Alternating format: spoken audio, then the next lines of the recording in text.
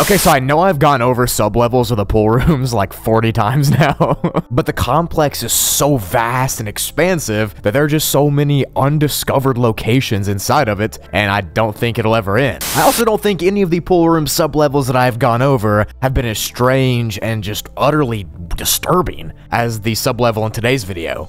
Level 37.8, or the Drained Depths, as everyone's calling it, just got found, and I'm here to tell you all about it. The good, the bad, and the ugly. If you enjoyed this sublevel series, do me a favor and drop a fat like on this video, that way YouTube knows that you're real. And if this video gets to a whopping 2 likes, I'll make another part to the sublevel series. Without any more ado, let's get into it, shall we?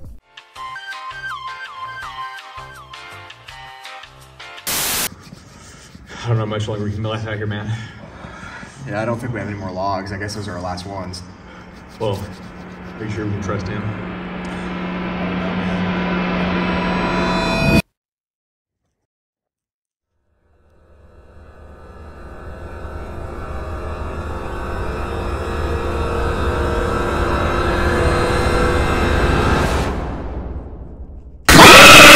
So the Drained Depths have been classified as a Class 5 difficulty, and they're extremely unsafe and unstable as an overall level, and the entire place is just very dangerous. As I always do in these types of videos, I'm going to be going over each reason the level is unsafe, whether it be the environments, the entities, the non-Euclidean geometry, all of it, so just get ready to strap in. This one is weird. Level 37.8 is a vast expanse in a winding complex of white tiled rooms, hallways, and corridors, and walls that all look like the pool rooms, except this sublevel is devoid of any liquid water. Any of it. There's nothing here. The layout of the level is also very up to debate, and it changes constantly depending where you go. It's also been noted there are plenty of unconventionally shaped hallways, rooms, corridors, levels, chambers, all that kind of stuff. Everything looks strange. Sometimes there are huge open rooms, sometimes there are small cramped corridors. All the places are empty of water. That's all you need to know right now. Now you might be saying, what would the level not having any water have to do with anything? I mean, how could that be dangerous? It actually is shockingly dangerous, because this could lead to several dangers of getting stuck in a deep area, falling into a huge deep chasm where a pool used to be, or losing your footing and slipping down a slide or something and not being able to get out. I'll get into all the dangers later, but that's just where you need to get your head around. This place is not safe. The tiles themselves here have been noted to be very dangerous and non-welcoming to humans at all, as falling on them or running into them can result in pretty bad damages to the body, like fractures and contusions and all that great fun stuff that happens when you fall on stuff. Pretty much, it's a hard surface,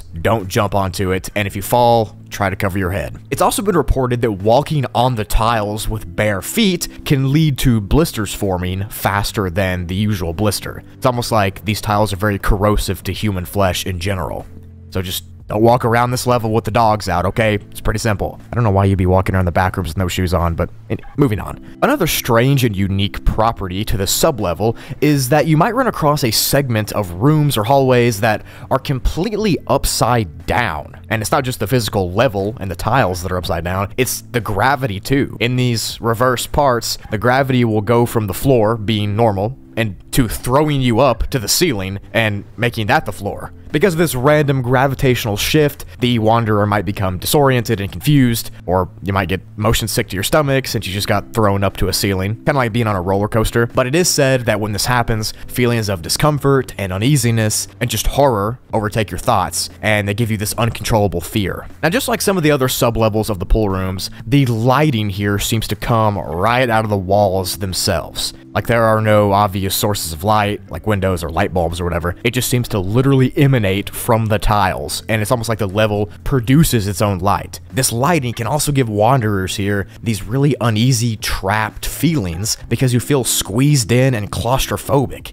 almost like you're in a cage. You know, you're walking through these empty pools and these tight hallways and chambers, and on top of that, there's no light source, so you kind of just feel like you're in a box. While exploring these empty rooms, it's also not uncommon to hear random noises of machinery. These noises have an unknown source, but it's been described as a low machinery hum, almost like a buzz from the lights over on level 0. but the noise can be very annoying to people and almost rage-inducing to those who are, you know, susceptible to noises, so you gotta watch out for that as well. Some people even claim that these noises cause hallucinations to occur and distressing mental states to happen. I don't know about that, that's just what the document says. This level is also genuinely considered to be one of the most unsettling ones throughout all the lore. Like, it's so disturbing, and it leaves you so lonely that it's almost like solitary confinement in a way. It's sticking you in these empty tile walls and forcing you to walk around with no end in sight for days and weeks and years.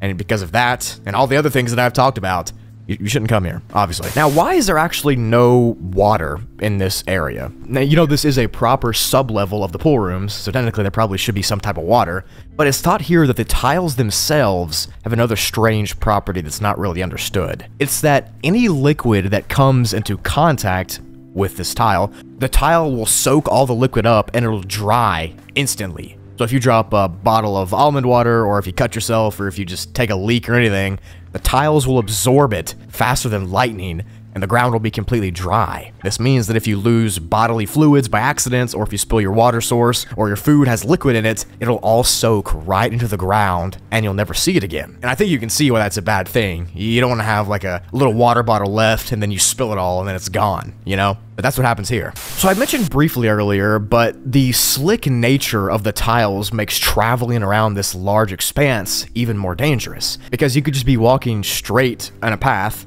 and then slide down into a massive empty pool, and you'll have no way out because there's no ladder that goes that far down. Or you could fall and slip and hit your body or head on the ground, and it's just very slippery and overall a very hard to traverse level. It's recommended to keep in mind where you're stepping and what shoes you wear in order to not slip and fall into oblivion.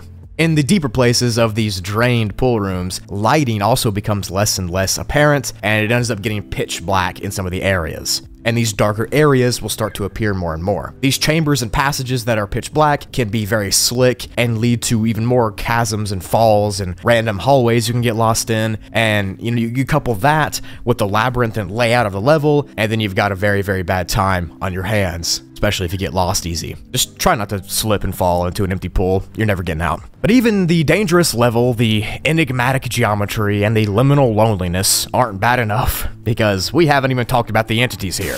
The reports of the creatures that lurk in these empty halls have been frequent, but also strange. Tales of shadowy humanoid figures in the darker areas have abounded over the last few months, as well as reports of tall, white shapes that blend directly into the tile walls here and pop out at the last second to attack you have been cited too. Then even more reports of entities being inside of the actual walls and their eyes poking out of missing tiles and staring at you. Some think that these entity encounters are just your brain playing with you after you got stuck here for so long, but most people agree that they're probably real. I mean, let's be honest, the backrooms is a crazy place. It's not too crazy to think there's entities here. So let me know what you think in the comments. There's also a huge number of facelings in this level that are very dangerous to humans. They seem to have a heightened hostility to people and will attack. You'll also probably run into a smiler or a hound in the deeper parts, especially in the huge holes where the pools used to be. They're probably there. Another reason to not fall down. But there might be even more entities. We don't know. You probably should just hope that you see the regular ones and not the entities that are hiding in the walls, or they're blended into the walls, or the shadow humanoids. Good luck though.